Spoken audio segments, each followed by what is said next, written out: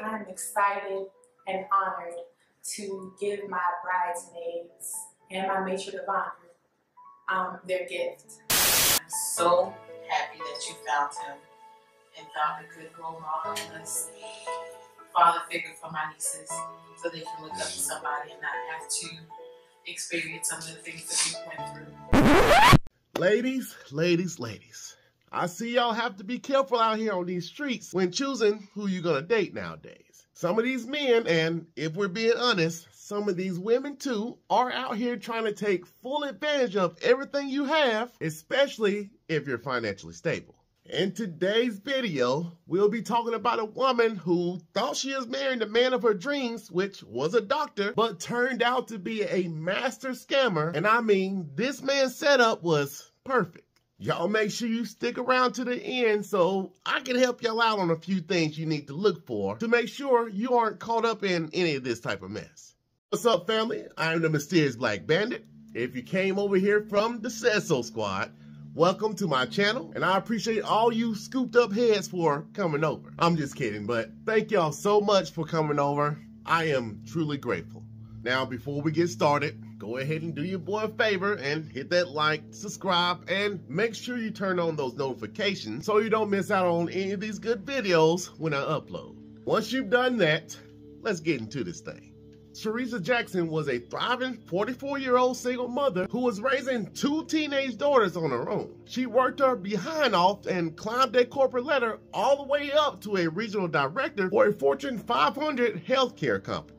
As a successful businesswoman, she had just about everything she wanted. She owned a very nice home in Florida, had 2 luxury cars, and was also a published author. But the one thing she was missing was a man. Now, being a director, on top of juggling 2 teenage daughters, she didn't have much time to really get out and meet new people, and then the men that she did come across just wasn't what she was looking for. Now, in 2014, all that would change when she got a new friend request on Facebook from a man named Dorian Jackson. Dorian wasn't a complete stranger. In fact, Shereza and him used to be old high school sweethearts until they parted ways after graduating. Now, after she checked out his profile pictures, all of her fondest memories came flooding back as this good-looking and great athlete who played football and ran track. They talked on and off through Facebook for several days, and this is where she learned that Dorian was successful as well. Not only was he a doctor at the Emory Hospital, but he was also an epidemiologist for a Center for Disease Control. Already intrigued by his dark complexion and tall stature, it didn't take long for her to realize she was going to be with this man, but the only thing that came between them was the distance.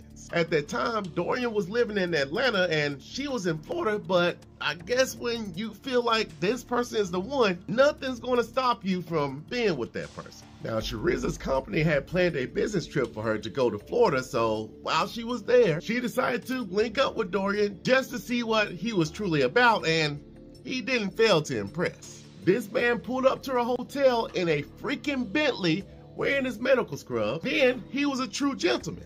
He got out and opened the door for her and then took her around to see the city before they had their dinner date. Now, before they went on this date, Dorian needed to change out his scrub, so he took her back to his apartment, and when she saw where he lived, she couldn't believe her eyes. He lived in a beautiful loft with a stunning overview of a park.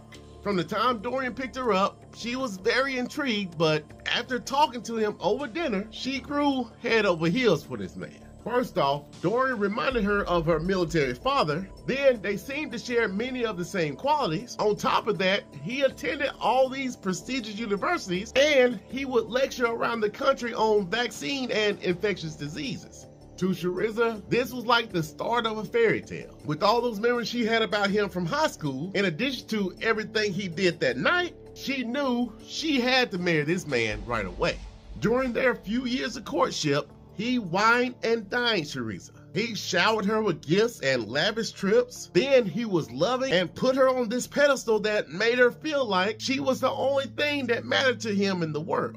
By November 27, 2016, Dorian made the decision to make Shereza his wife. They had an all-exclusive wedding in Fort Lauderdale, Florida in front of 200 friends and family members. From the start, Dorian was so good to her, Even her 2 adult daughters, who are also attached to him, changed their last name to Wilkerson to match their stepfathers. Now, just 1 year into their marriage, Dorian came up with the idea to open up his own cosmetic center in Broward County, Florida, where they would offer breast augmentations, tummy tucks, and Brazilian butt lifts. He explained to her that he would be able to bring the doctors in to do the procedures and run the day-to-day operations, but he just needed her to put up the money to open the doors. Trusting her husband knew what he was doing, in addition to him being a doctor, without a doubt in her mind, she emptied her savings and 401k to help this man get this business off the ground. As time went on, Shereza, who was already busy working her day job, wasn't too invested in the business and felt that Dorian was handling everything, especially by the way he was always busy. But one day, she decided to look in the company's books. This is when she found out that despite having many clients, the business was losing money. Now, Shereza had already invested close to $400,000 into this company, so she couldn't afford to let this thing sink. So to help their investments out and keep the business afloat, she leaves her corporate job to devote herself entirely to their cosmetic center. This caused some friction in their relationship because where was this money going if it wasn't going into the business? But every time she would ask or question him, Dorian had an answer for everything. Now, as their relationship started to crash, Shereza decided she was going to look a little deeper into her husband's background, and man, oh man. When she did, she found out he was a master manipulator. First off, she heard several stories about him stealing money from other people. Then multiple women who he had dated in the past reached out to her stating he deceived them as well and warned her about him being dangerous and not to believe anything he said. One woman who was friends with Dorian's ex-wife came forward and said he had known him for 16 years and stated he has always been a liar and con artist. So after all these women came forward, Shereza began to dig a little further into her husband's criminal history and was absolutely appalled to discover everything he had been convicted of. In 2001 and 2002, felony charges was filed against him for theft and extortion of more than $75,000 in Atlantic City, New Jersey, in which he pled guilty and was placed on probation as a convicted felon. Then in February of 2007, he was booked on a domestic battery and assault charge. Then in February of 2009, he was arrested again for simple battery and was locked up in the Fulton County Sheriff's Department, but was released from prison on a $10,000 bail. Even while they were married in 2017, he was charged with careless driving, and allegedly she found out that the Florida Department of Health sent him a cease and desist letter, and he was being fined for pretending to be a medical doctor. Now, to make things even worse, one day while Dorian was busy doing something, he left his phone out, so you already know what she did. She grabbed that sucker and went through those text messages and saw everything she needed. Allegedly, in a text message to one of his homeboys, he tells him he no longer needs Shereza in his life because she was broke now. This was the last straw for her.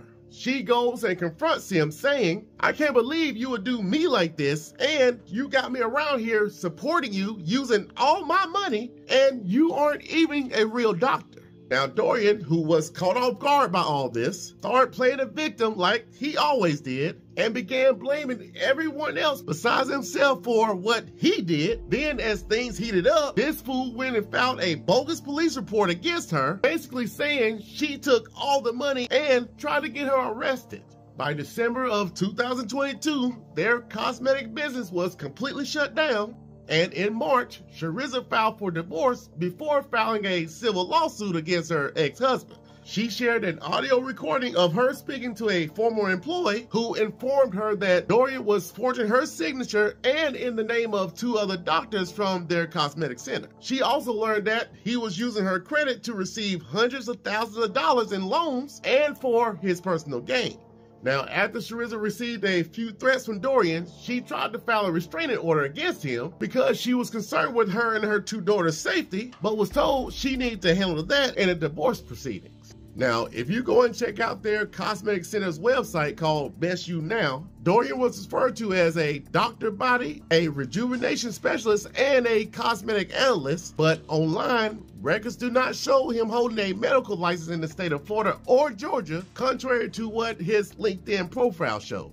In addition to this, a Center for Disease Control and Prevention official stated they have no records of Dorian Wilkerson in any of their current CDC employee directories. Allegedly, this man had a pattern of defrauding women and leaving them high in debt once he feels he can no longer benefit from them anymore. Then, when people find out about him, he tries to silence them and goes after their livelihood and freedom. Shereza stated that nothing ever happens to him, and he continues to swindle women, business owners, and scares them so they don't come after him. In her court document, she stated she became his wife unaware of his previous convictions for fraud, and also she believed he committed adultery throughout their entire marriage, especially after several accusations of sexual harassment had been made against him by a third party. Allegedly, Shereza Jackson was conned out of $1.4 million, and as of today, she is trying to rebuild her life and is relying on her faith and the strength of her family, and has also published a book called Successful Women Get Played Too.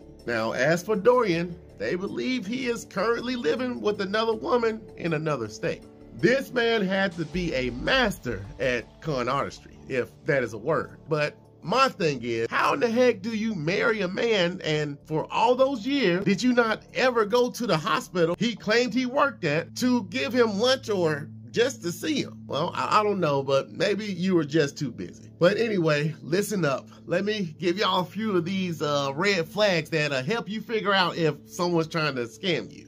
Number 1, quick declaration of love. If you have only talked to someone for a short period of time and they start professing their love for you, I don't care how good the person is or if they've done something that was really good, that person doesn't love you. Red flag. Number 2, financial request. A person asking for money the first or second time after seeing you or even a week after seeing you. Red flag. Third, and this should be self-explanatory, but that person avoids face-to-face meetings. Major red flag. And last but not least, they are very hesitant about sharing information. If you ask them for personal details, family, or background information, and they are evasive, this is definitely a sign of dishonesty and another red flag. Now, I know some people can be this way from the start of the relationship, but after you have known them for a while, you should definitely be having that information. All right, y'all. Please make sure you're being careful and doing your due diligence when you're out here in these streets. That will be it for this video. If you enjoy content like this, go ahead and hit that like, subscribe, and leave your boy a comment. Y'all make sure you have a wonderful, wonderful day. And until next time, stay mysterious, my friends.